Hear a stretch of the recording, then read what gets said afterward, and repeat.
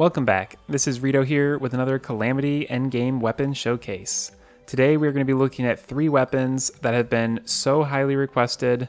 The most highly requested, of course, is the Yharim's Crystal, but we also have the Dark Spark and the Last Prism. So we're going to take a look at all 3 of these since they're very similar, and we're going to compare them and see how they do. So we've got a super dummy over here, and let's go ahead and try out the Last Prism. For those who don't know, the Last Prism is a drop from the Moonlord, and it's a vanilla weapon, and one of the most iconic vanilla weapons. It can do some pretty awesome damage, like right here you can see it's built up to be about 10 or 11,000. The really good thing is that if you put a bunch of super dummies in a row, it can do really good damage to all of them. Right here you can see the Last Prism with all the equipment I've got on right now has a damage of 280. The Dark Spark has a damage of 328, 92% critical strike chance, very fast speed, no knockback, uses 6 mana, which is actually a little bit less than the Last Prism, which uses 8 mana. The cool thing about the Dark Spark is it actually does kind of the opposite of the Last Prism. It starts with a beam, and then it slowly spreads out and forms like a larger area. And then it goes rainbow. It's pretty awesome how many different effects it's got. I really like how this one looks like it's doing like a spinning effect. Once when it turns into the rainbow effect, it's actually doing most damage. So it's doing like 22,000 even with my mana sickness, which is pretty impressive. And it's really not draining my mana that much. I'm not using as many potions as I thought I would. And let's see what the Dark Spark can do against target dummies and see if it does piercing in the same way. And yep, it does the same type of piercing, which is pretty awesome. Now the last is the Yharim's Crystal. Let's take a look at how much damage this can do. 380,000, 390,000, 400,000. And this is a weapon that you can obtain before defeating Supreme Calamitous. It's a drop from Yharon, the Jungle Dragon. And the tooltip for this shows 1,149 magic damage, 92% critical strike chance, very fast speed, no knockback, uses 10 mana, and it says fires a draconic beam of total annihilation. And I think that's pretty accurate. One thing that's really consistent between these 3 weapons is the crazy amount of mana that they require. So definitely have a lot of mana potions ready. And then there's also this accessory which does unlimited mana, and that's a Louis AFK thing, so we'll try that as well. Let's see how much damage this can do when we have unlimited mana.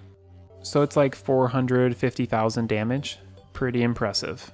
And the infinite piercing really has a lot of utility in so many circumstances, so this is definitely a great weapon. I've seen it used a lot at the very start of the Supreme Calamitous fight to destroy the orbs. In fact, we can try this on Supreme Calamitous in just a little bit.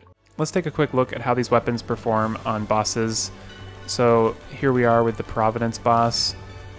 It's not doing that much damage. I wouldn't probably use this compared to some of the other weapons. I mean, it's alright, so you could probably defeat Providence on your first time with this, but I would probably use like the Effervescence instead. And then here's the Dark Spark, doing pretty well. A lot more power than the Last Prism. In fact, already it's starting to ramp up its damage quite a bit. And I like that the range is so good and it just spreads out, so it's so easy to keep those hits going. And it just makes it kind of feel like super exciting with all of the visual effects. And let's go ahead and use Yharim's Crystal and finish this off. So that's pretty dang good. Let's see how this does against the Devourer of Gods. So here we go. Once when it turns into that beam, there's no stopping it. And let's just get this beam going before we get the second form. That way we can start this off doing full damage. There we go. Very powerful. Now let's take a quick look at how to obtain these weapons. The Last Prism is just a drop from the Moonlord, like I had mentioned earlier, and the Dark Spark is the upgrade to the Last Prism. All you need is Dark Plasma, the Ruinous Souls, which you get from the Poltergeist, and the Divine Geodes, which you get from Providence. For the Yharim's Crystal, it's a little bit more tricky. You need to basically just farm up Yharon, the Jungle Dragon, a ton, since it's a 1% drop rate. So it will take quite a while to obtain, but it's definitely such a unique weapon that you'll feel pretty awesome once when you get it. Now let's go try this out on Supreme Calamitous and see what sort of damage it can do. I've switched back to the sponge instead of using unlimited mana, so we can see just how this normally would perform, including the mana sickness effects. Let's get this fight started.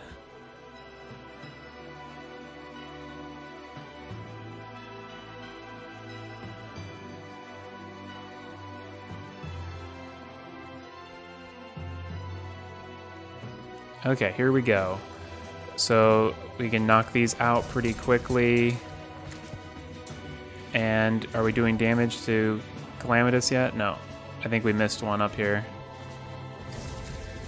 There we go. But let's see how well this does. I mean, this is so easy to keep the hits going.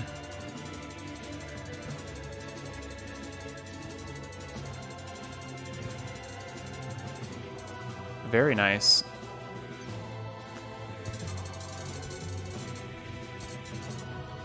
I was worried this would be hard to keep targeting on Supreme Calamitous, but she moves so linearly that it's really pretty simple.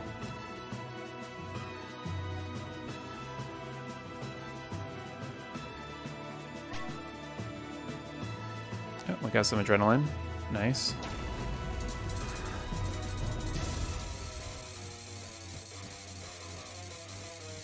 And even with mana sickness, we are doing some really good damage.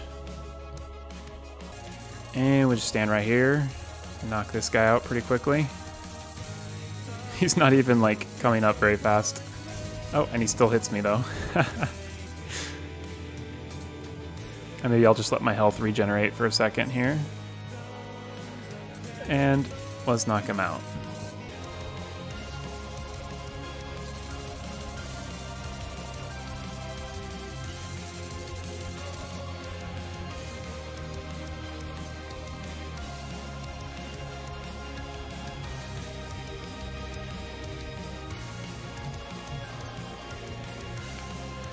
Okay, and we've almost got Rage up, and Supreme Calamitous is after us. Oh, we've almost got Adrenaline up too. Hopefully we can... Oh, I knew it. I was gonna jinx myself. There we go, I think we got that side done. And let's get this side. There we go. Let's finish her off. And we got the Endogenesis, very nice. And of course Vehement's, since we're playing this on Revengeance Mode.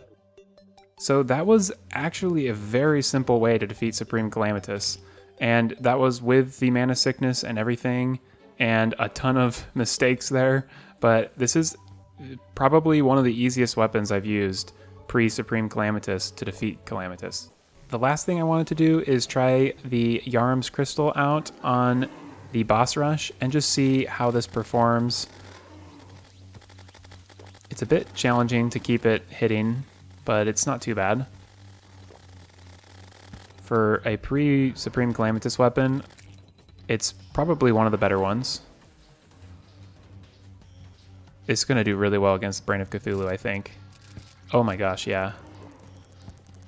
The piercing aspect of it really did well against the first phase of the Brain of Cthulhu.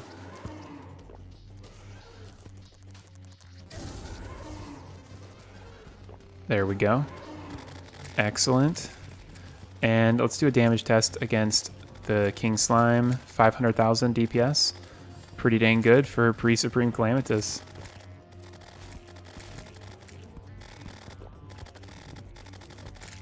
Just for fun, let's switch the unlimited mana accessory on so we can see the full damage that this thing can do. There we go. I think I saw it get up to 600,000 when it was charging us. Now we got Skeletron Prime, and let's see how this can do.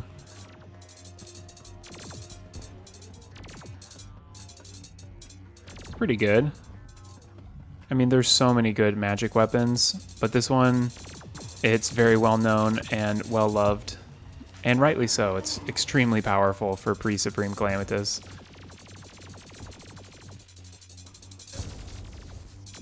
This is a really fast golem clear for pretty much any weapon.